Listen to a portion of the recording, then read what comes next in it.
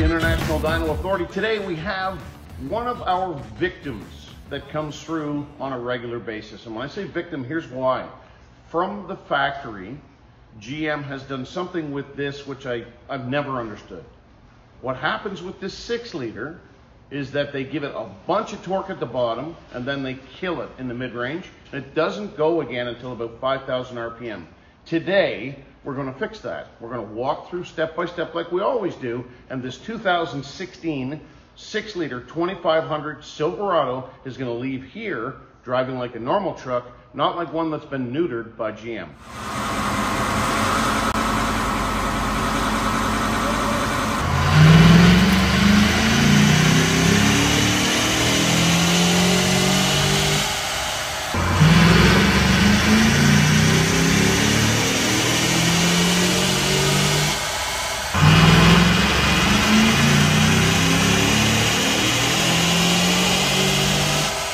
Okay, after making a series of baseline passes, there are no surprises with this truck. First of all, it's running really good because it has 470 plus thousand kilometers on it. For those of you watching south of the border, that's over 360,000 miles. So the engine's going to be down on power a little bit, but this runs really good. It's quiet, it doesn't make a noise, there's not a lift or tick.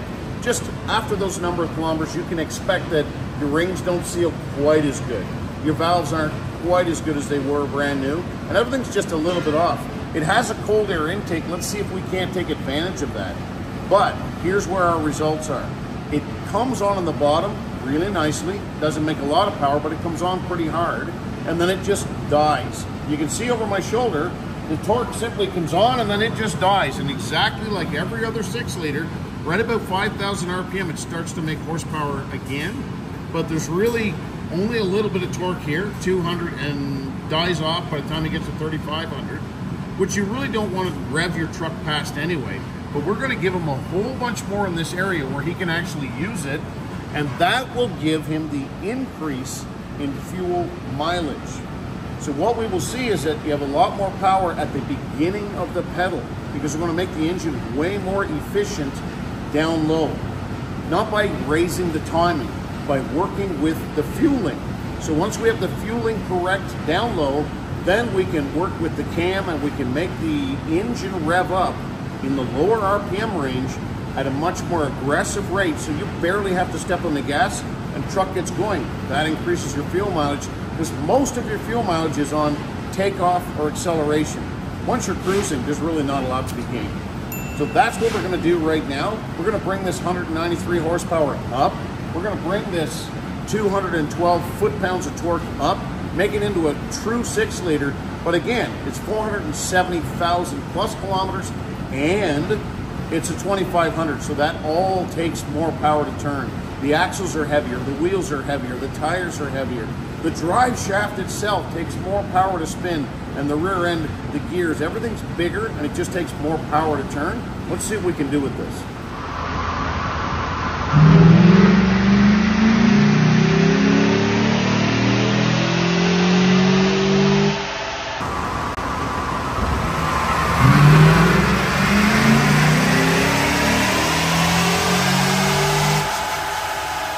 Already 2 passes in, so 2 separate tuning updates.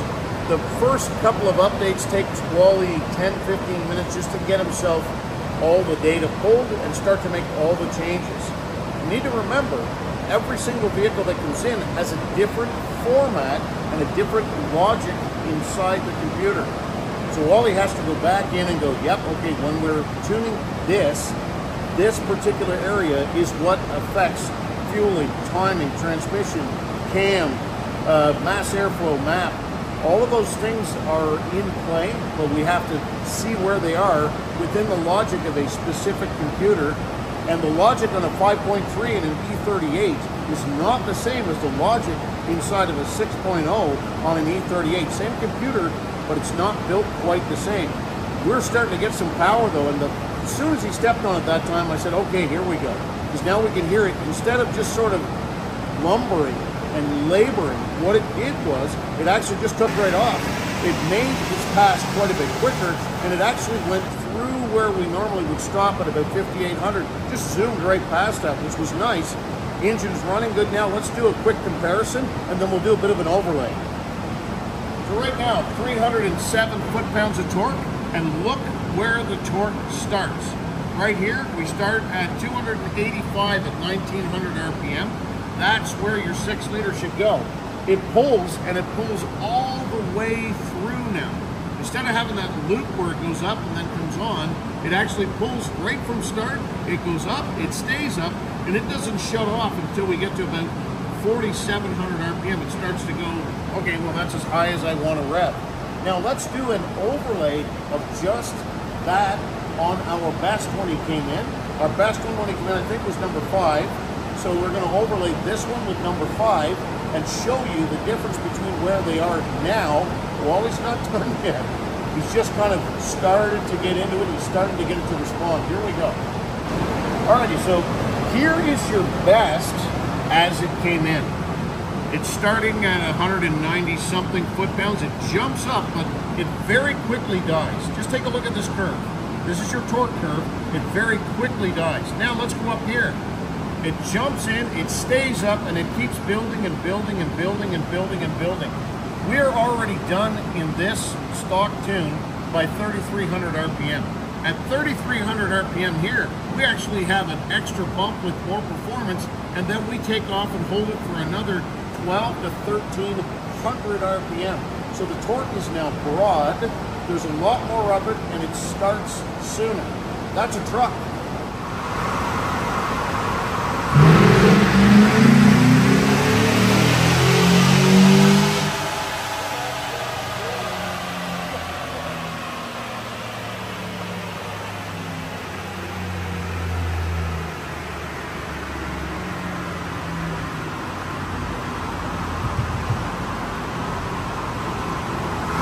Look at that.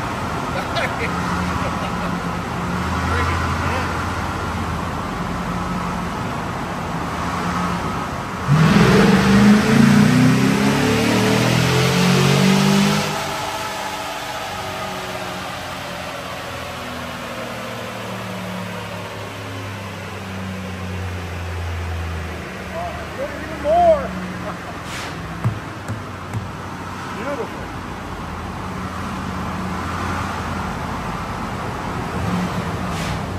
So he's doing transmission now. You'll see he brings it up to the speed he wants it to shift in first gear. Now this is the speed he wants it to shift in second gear. So this will be your second to third shift. He's going to do each one of those speeds, and he's going to do a comparison because we've input the tire size, but we've converted tire size to revolutions per mile. I'm actually going to show you that. Over here, we have the actual tire size. It's a 35-inch tire, but you put in the metric size and it converts it to revolutions per mile. This computer logic works from that number, 575 revolutions per mile. Now think about it. If it was a larger tire, if the customer would have put a slightly larger tire, you would have fewer revolutions per mile because it would not turn as many times in a mile.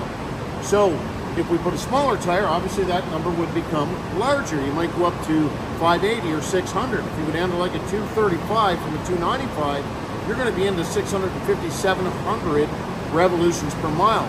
We have to calibrate timing, load, transmission, speed, and speedometer off of all of that from revolutions per mile. That's the first sort of basic that you start with, and then we extrapolate from there and then interpolate between the gears from there. So that's kind of interesting. It's not something we normally include. However, because he was running through this here, we want to kind of explain that and show you that in between getting more torque and more power, which this truck now runs amazing compared to when it came in. It's just straight up and it works good. We're also doing a transmission tune to make sure the transmission lasts. It's already got 475,000 on it.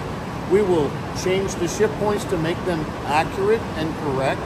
We will also make sure that the pressures are not flaring between shifts, and we'll have a really, really nice truck to work with here. All right, we've now made 4 separate tuning passes, which means that Wally has shut down, and what he has done is made changes inside the programming of the computer. And then we bring it and we test his changes. Having done 300 or 400 of these trucks, we know what changes need to be made, but not the exact numbers. So those exact numbers are different for every single vehicle because we're measuring grams of air per cylinder per second on each bank. So in the end, taking all of that information and putting it into the program and getting the proper settings gives you this. We now make over 340 foot-pounds every single time he steps on the gas. We now make between 290 and 300 horsepower every single time he steps on the gas. But it's this that we care about. The minute you step on the gas, there is absolutely nothing, no lag on the pedal. It just simply takes off and makes its way forward. We're going to do a quick comparison now to what it was ahead of time. Bring that up. It came on and it fell over. So you have a little bit of power, and I'm talking a little bit, 190, and it goes up to just over 200, and then it just simply dies. And it never makes that again. Let's look up here. We are now 300, looks like about 320. As soon as you step on the pedal, and it maintains over 330 foot-pounds for 3,000 RPM. This is now a work truck that you can go out, you can drive. It'll be fun. The throttle pedal's actually going to have some response and do what you ask it to do. Here's the way a customer normally describes their vehicle. I get on the on-ramp, I step on the gas, and I keep pushing and pushing and nothing happens. And then it kicks down 2 gears, and all of a sudden it takes off, and the gas mileage goes like this.